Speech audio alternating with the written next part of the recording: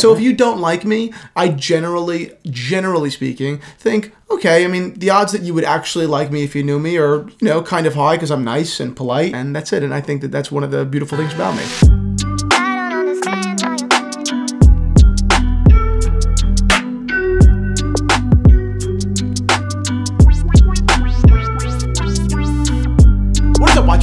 Christian, the curator of the Theo and Harris Watch Shop. I'm Mr. 1603, and this video is sponsored by Blissy. No more cotton pillowcases. More about them later. Hello, quick apology that the video was blurry in the beginning. That does end pretty soon into the live, but I didn't catch it right away, so sorry about that. Joe Rogan's podcast. Did I ever tell you that? What I wanted to do, by the way? Have a podcast it's basically exactly what Joe Rogan does, interview people, but just call it Rogogan. We're going to be talking about the watch collecting journey through the point of view of Joe Rogan. Yes. Obviously a very famous podcaster, got $100 million plus, you know, unbelievably successful guy. But I think there's a hell of a lot to learn. And this is not something you say very often about super rich folks because they often become conspicuous consumers, you know? Yes. But we've got a hell of a lot to learn by the way that this guy collects watches and his journey from you know, Rolex, where he started, to today, and really looking forward. And it's very, very interesting. Yes.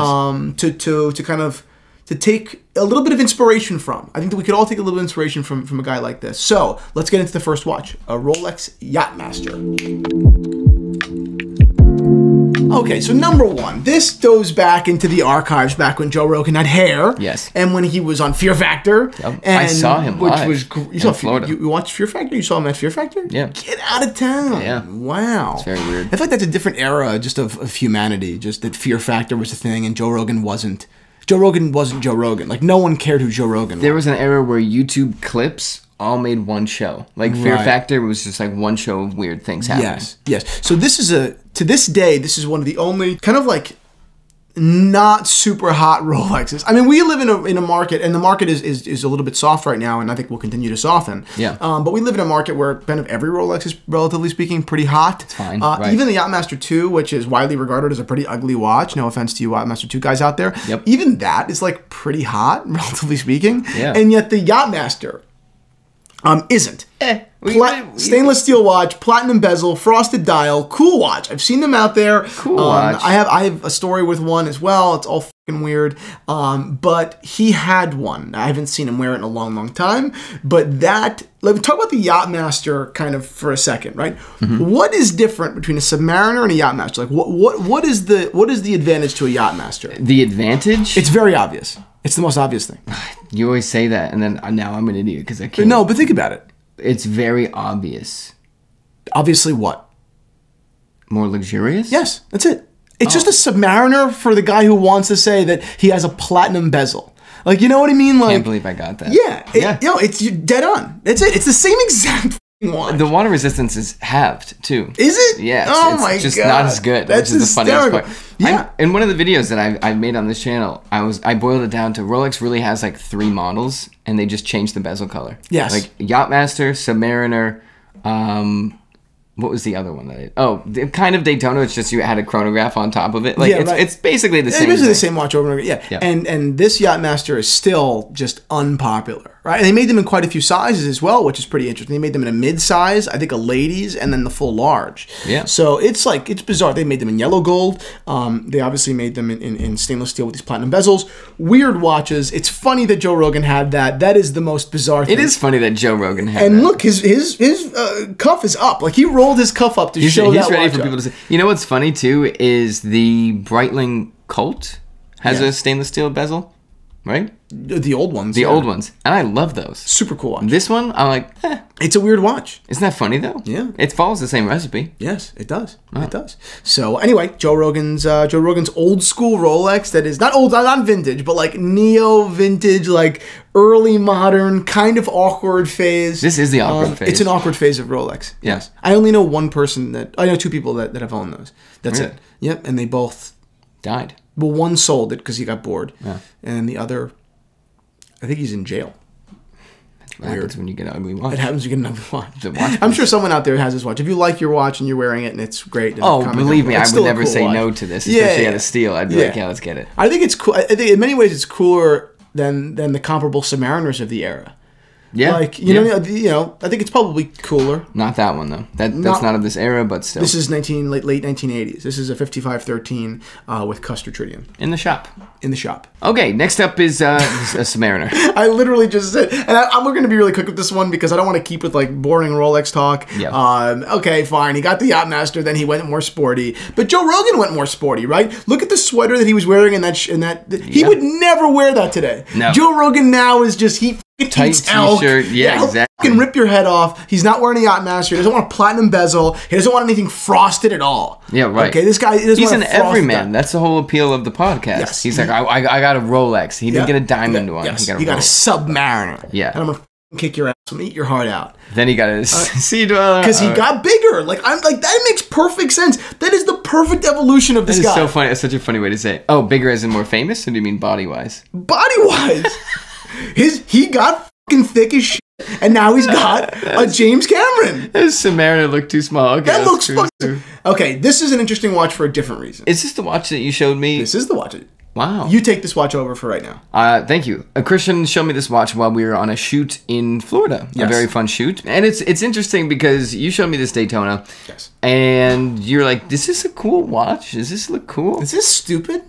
And no, it's a Daytona. It's fantastic. But the dial is what... Well, it's a white gold Daytona. It's a white gold. The whole thing is white gold? Oh, that's the allure of it. Wow, you had it for a crazy price. Yes. Holy. Yes. So long story short, yes. You know, Rolex Daytona steel watches now go for mid-20s. They were up into the 40s. And I was looking around up until now, but for the last year being like, but there's a whole generation of white gold Daytonas out there, solid white gold, bracelet, oyster, everything. Yeah. That you can get for like, at the time at the inflated price, $35,000, yeah, $33,000. Now it's $30,000. I don't really see them dropping from there, but like $30,000. It's a hell of a lot of watch. A brick of a watch, a stealth wealth Daytona. For me, one of the coolest things, one of the coolest Rolexes you can get for $30,000 in precious metal. The question comes down to the dial. Do you know how to tell that it's a white gold Daytona? No, I bite the bracelet and my teeth show up. They didn't make Arabic numerals with stainless steel Daytonas. But that sucks because I think the dial is horrible. Yeah, I think it's a hideous dial. Yep. You think so too? I get why you think that. I think it's unenchanting. I think it's boring, and I don't like it. I don't like that watch. To me, it takes everything. You put my hand over the dial. It's beautiful. It's a Daytona. Yes. But then I pull it off, and I'm like, yeah, this looks like a little bit of a mall watch. So I actually agree with that. That's too accurate. It almost hurts. I looked at it like, okay, I could get this watch for $30,000, let's say, and I would put a different dial on it. Yes. Yes. And honestly, like as you guys know, like I'm all about originality, and I'm all about about all that, but Rolex original. But I would do fully, like I would say it, right? I would put a custom dial on this. I would put a professional custom dial on this, no problem. It'd be an incredibly high quality dial. Yeah. And if someone asked, oh my God, is that a rare green dial? I'd be like, oh no, it's actually I had it made. It's custom. Right? Yeah, it doesn't matter. I don't have a problem with that. Right. That is totally that's within my wheelhouse. I don't think it's bad for personal use. I couldn't sell it like that. Yeah, right. Or rather, I couldn't sell it like that without disclosing. Sure. I would list the watch with both the original dial and the custom dial, and say, hey, like you get both. I'm selling it, so I don't need the custom dial anymore. But you get both, and I prefer it on the custom. Yeah. I don't think the other one is great. Yeah. I like modding like that. I think that in many ways, like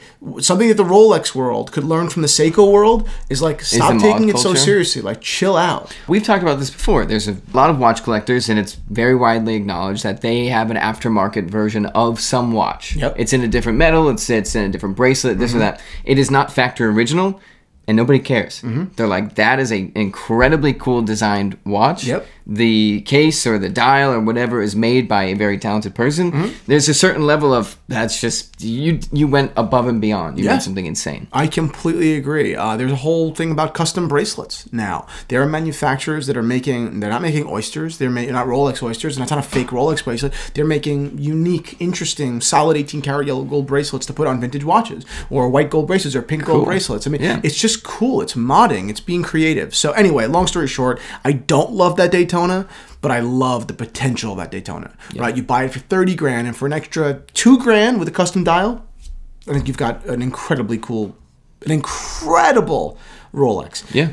Obviously, you take it swapped out. Obviously, you probably need a different second hand, maybe different hands in general. These things become a little bit difficult. Sure. But if you compare that watch to the blue version of that watch, like they made the blue version, it's the same watch, but one is far more beautiful than the other. And you can achieve, not that I would get a fake blue dial, because I wouldn't, but you can achieve that level of beauty without having to spend the full, $50,000 or $60,000. And I can understand completely why a layperson, a person that's not in the industry, wouldn't want to do that, because they feel nervous, risky. You're modding a Rolex. Sure. But for someone like me that's literally in the business, that has watchmakers at their disposal 24/7, that has access to a network of folks, it's just not scary. It's just not scary. Which, speaking of, why do you have an access to all that stuff? Because I own the Theo and Harris watch shop, where we sell vintage Rolex and Tudor and Patek and Omega every day, and we ship those watches all over the world. Yeah. It's a product. It's the child of my passion for vintage watches. I adore the watch shop. I fawn over the watches in the watch shop every day on a personal level. I don't even post them on Instagram sometimes. I'm just so busy looking into looking at them. So I love it. Take a look at the Theo and Harris watch shop. The next watch is interesting. Should we even talk about that at all? You can take it. This is a Breitling Super Ocean chronometer. Next watch.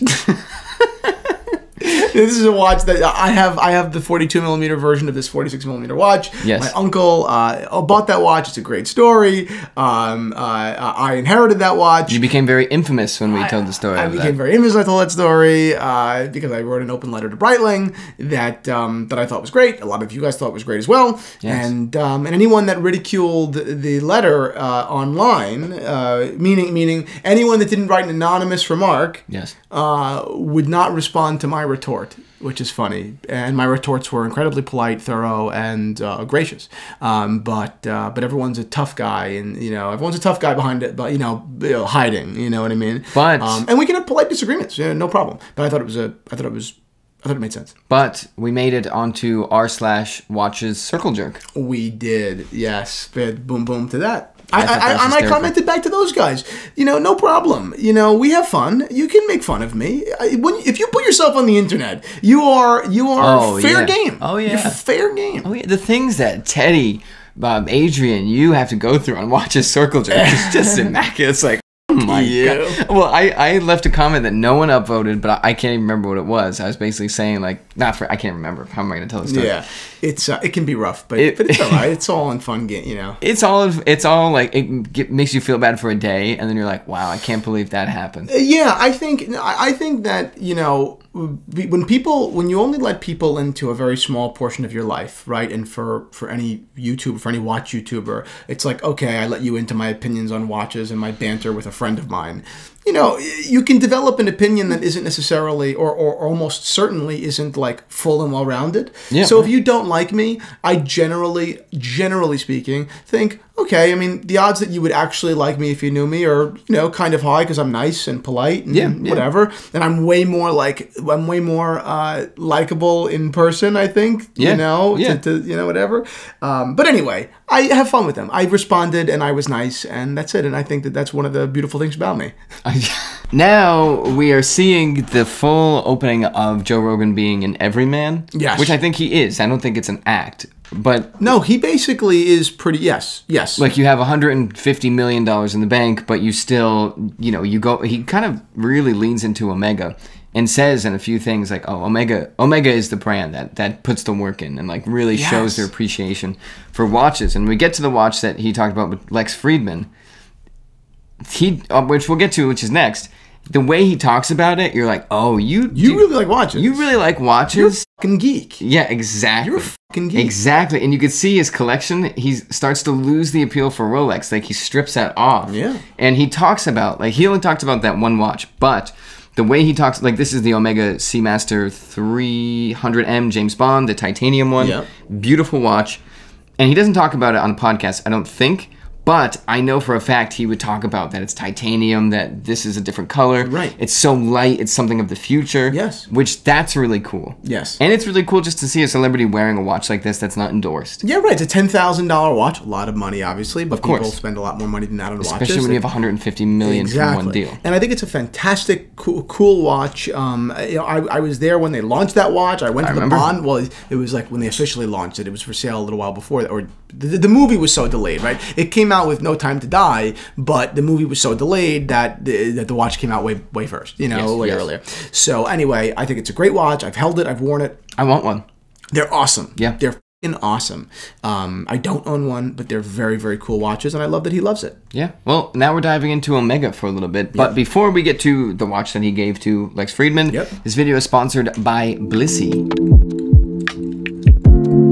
Okay, so for argument's sake, sure, I have a cotton pillowcase. Tell me why. Tell me why it's wrong. Well, the actual structure of cotton catches your hair and pulls it out and makes it a little frizzy and doesn't treat your hair as nice as silk would, which is why Blissey is so nice, because it is very smooth. It doesn't snag or catch or frizz or add static to your hair. It also stays cool for a very long time. It's temperature regulating. Silk was used in war as undergarments for soldiers. That was the big thing, right? I actually don't have a cotton pillowcase because I transferred over to Blissey 6 months ago or so. And that was the big thing for me. Obviously, there were benefits so far as your skin, but we'll talk more about that in a second. But for me, the huge selling point was laying down on a cool pillow at night. That was it, right? When your face hits it, and after a long day, and you just got that cool, like it's not ice cold, but it's just a cool pillow, man. Oh, yeah. Oh, that feeling is insane. You invest in a mattress. You have to think about everything going up. So you have to invest in a mattress that's cooling. Yes. And then you don't want to stop the cooling at the sheets by cotton's fine, but it's not regulating. And then it goes all the way up to comforters and duvets. But sheets are the groundwork to it all. Exactly. And or more specifically, pillowcases are the groundwork to it all. And if you want to try this out, Blissey has a 60-day money-back guarantee. Literally a no-brainer offer. I highly suggest you take advantage of this offer from Blissey. You can't lose, first of all, and number two, while they are basically guaranteeing that you'll have the same experience, I'm telling you, on a personal level, fantastic product. I have a rough day. I have a lot of rough days like you. And Today. I don't know about you, but when I'm having a rough day, I just think to myself, I cannot wait to get into bed tonight. Oh my God. Oh, yeah. I can't wait to go to bed. Yeah. And Blissey has made it even more, like made that feeling even more. I can't wait to go into the comfort, of my bed and put my face on that cool pillow. I know it sounds stupid, but it really is true. That's a happy place for me and for a lot of people. And I think that you need to invest in that happy place and invest there through Blissey. So thank you, Blissey, for sponsoring today's video. Yeah, the holidays are coming up, so buy some for you, buy some for others. Can't think of a gift for anyone? Then definitely check out Blissey. They have over 80,000 verified 5-star reviews and 1 million Blissey customers and counting. And deservedly so. Fantastic product. So if you're interested in trying out Blissey, check out the link in our description for one heck of a discount, actually. I think you really ought to. Thank me later. Yes. Thank you to Blissey. The Lex Fridman watch, which is very, very special. The video of it's very special. We've probably all seen this watch before. The Omega Speedmaster Moonwatch Moon Phase. And during the interview, Joe Rogan is handing it to him, and he's doing that thing where Lex is thanking him and like smiling and being like, thank you. And you know when you give a gift to someone or someone gives a gift to you and you're thanking them and they're like talking over so they don't have to acknowledge it? Like they're not going to be like, you're welcome. They're just like, so it's this, and like, thank you. And they're like, oh, and the thing he's doing that the entire time, but he's just talking about how beautiful he thinks it is that you can see where the moon is. He's talking about utilizing the moon phase. And he's like, it's a perfect recreation of the moon. Because it's laser etched. It's amazing. Exactly. It's gorgeous. But the way he's talking about it is not from a guy that looked at the price tag, because I'm assuming wherever he bought this watch, there are many other higher priced watches. It's a guy that, if he had a knowledgeable salesman talking with him, which you don't find everywhere, then he was listening to what that man was saying and being like, that is incredible. That's so cool. I will take that now. Yep. I want that watch. Agreed. Which is part of the brilliance of it. You could tell he was totally in love with that watch in that interview, and it's so great that he shared it with someone else. But yes, that moon is really one of the special things, right? There's so many Speedmasters out there. A classic Speedmaster, which I'm sure literally hundreds of you own, probably thousands of you watching this own that watch. Yep. And it's totally worth owning, of course. But it is great, for Omega, or rather for everyone. That Omega also has a wide collection of the Speedmaster, and they have different variations, and they're interesting, and different metals and different functions, and I think it's great. They do a great job, and this is a beautiful example. So, but yes, it definitely represents a bit of a turning point, or it solidifies that turning point that Joe Rogan is a little bit post Rolex. Yes. And moving on, we're not even going to touch on really anything else, but I do want to run through his collection real quick, and we'll say what we think about it at the end. So he has a regular Speedmaster Professional, a Panerai Radio Mirror 1940. He has another case. Panerai Submersible. Yep. He has a Trasher H3. Never heard of that watch. It's a $600 watch. It's wow, and it's a relatively new clip of him. Yep. So probably just likes it. He has a G-Shock Mudmaster. He has a Seiko SLA 33. And so far, that looks like it. I'm sure he has many more in his collection. I went to a theater high school. My grandfather thought I was going to be a Mudmaster. Anyway, obviously it makes sense that he went Panerai. Panerai catches a lot of heat for some of their, quality and some of the stuff that they've produced on a couple of different fronts, including lack of finishing. A little bit. This is an old criticism. It's not really so much true anymore. Not a great value prop. Sometimes even on the submersibles, the water resistant, rating isn't that great. But the truth is, it makes perfect sense he went Panerai. I like Panerai. It's not a watch for me because it's just too big for my wrist. But I totally understand why a guy like Joe Rogan would have a submersible. They're very cool watches. They're big watches. They're cool. They're cool. They're big. They have a very unique look to them. Yes. Something that a tough guy like this hunting an elk is probably like, I like my Panerai. And the truth is, the submersible is probably in the current collection the most Panerai. Yeah. Right? It is the watch that, not that a Panerai would be on the wrists of military frogmen anymore, because they wouldn't be. Right. But if one was, it certainly wouldn't be the modern Panerais on alligator straps. Right? Exactly. It would be the big, bad, tough, not polished, like just brutal submersible. It's just made to work. Nylon strap. Exactly right. Yep. So that makes perfect sense to me, and I like that watch, and it makes sense that he went that way. But back to the large conversation here. Yeah. You got a guy here that's worth over $100 million that has a watch collection of watches that a lot of you folks out there own, right? And probably a lot of you guys out there with way less money than Joe Rogan own way more expensive watches. Yeah. And that doesn't make you criminal at all. There's nothing wrong with that either. Of course. I have a Breguet, and I make a hell of a lot less money than Joe Rogan, but by Deca and millions, right? Yep. But I think it is really cool that he does kind of embody this content. It's kind of content, right? You're not spending $100,000 on It's watch. the dream of a watch collector. Yes. It's like, I just want to play with the brands I think are cool. Yes. I don't want a dime. I'm not trying to show off my watch. Just, that is a cool watch. I'm lucky enough to be able to afford it, and I will take it. That's very, very humble and cool, and I really like it. And I think that there is pressure in the watch community, like any other luxury community, to always scale up. It was a conversation about Swatch that we had pretty recently, right? Yeah. You have to go back to your roots. We produced a really cool, film about that, and you ought to go watch that. But that's kind of the whole point. It's like, we're only 27. We're young guys, and yet even we get exhausted of all the bullshit of keeping up with the Joneses. And I'm sure a lot of you guys out there feel the same way. Like, we're just not those guys. Right? You can see it when we go to events sometimes in someone's eyes when they're like prowling to make sure they have the coolest. No matter how much money that we make, whether it's a very small amount of money or whatever, we're just regular guys, regular middle class, dudes, and that's all I ever want to be. And and that's independent of income. I'm talking about just who you are as an individual, just a regular person, and I have no patience for feeling this undue, unnecessary, and rotten pressure to always compete and always keep up, and you don't enjoy anything anymore. Everything's always got to be better. It's got to be better. It's got to be better. Yes, it's too much. It's just too much. You made a post one time. It was your double RL bag. Yes, and then your alligator briefcase, which was just saying, you're just like, these are mine. I'm not looking for anything else. I'm going to take care of them. They're mine. That's it. That is the goal in life, because that shows, even if you see other cool bags, I don't know, I was going to get you one as a gift. I got you something else.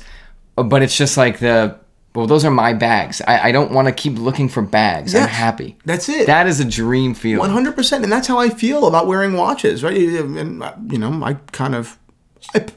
I definitely err on, recently, especially, I've been looking for an expensive watch, and so I'm not taking the advice so well, but it's for different reasons. Like, I actually do want one gold Rolex or AP. Yeah. But it's not really social pressure. I really just do. I love watches. So you work in what? Exactly. What I mean? Yeah. But the truth is, like, I think that we do a pretty good job, relatively speaking, of trying to make an inclusive community, of trying to make a community where it's not just about whose is bigger, because we just don't have any interest in that. Because frankly, we'll lose. Frankly, we'll lose. I just have no interest in creating culture like that. I think that we're, a positive, friendly force in the watch culture. I hope so. And I just don't like the opposite. So I think that Joe Rogan represents a like-minded individual on that front. I think a lot of you guys, as evidenced by your following, also agree. Right? I hope so, yeah. Panerai, it's $9,000. It's a great watch. It is expensive. And once you lose sight of the fact that $9,000 or $5,000 is expensive, you just gotta become an asshole. You know what I mean? Like, Joe Rogan doesn't need to, buy a $300,000 watch. Now, that being said, if Joe Rogan went out, let's, for argument's sake, and bought a Rainbow Daytona, which is highly unlikely, but let's say he did. Let's say he ended up hanging out in Montana with John Mayer, and they were really close. Yep. And he just, you know what he would say? He would say on the show or in person, or when you asked him, whenever the fuck it was prompted, he would say, "This is ridiculous. This is so silly, but John Mayer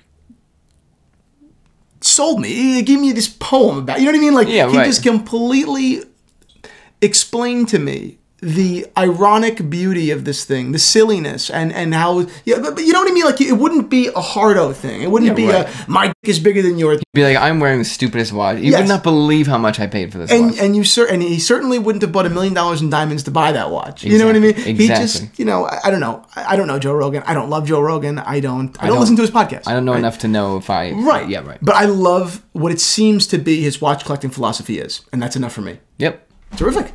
Thank you very much, everyone, for watching. Check out the Theo and Harris Watch Shop to pick up a vintage watch. Thank you to Blissey for sponsoring today's video. And if you need a strap, which you probably need more often than you need a new watch, check out the Theo and Harris Leather Shop, because we've got some fantastic leather straps, including actually new. We got golf towels, Rolex golf towels, really? Official Rolex golf towels. Yeah, I have them on my bag, and now they're for sale. That's so cool. Go and take a look for your Christmas shopping.